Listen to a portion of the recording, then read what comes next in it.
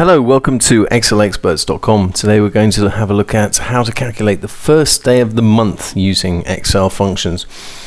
So, first day of the month, so first thing we need to do is enter today and format it nicely. So the first day of this month, we know the month is March.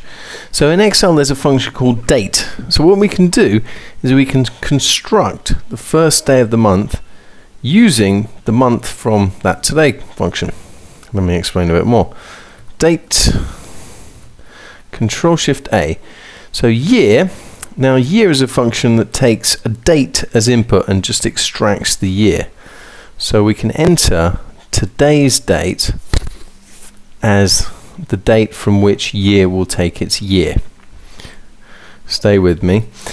Month, we can also enter today, and day, instead of entering today of today, well, let's just see what happens if we do that.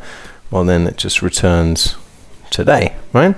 But cunning thing is we can enter 1 and then it returns the 1st of March.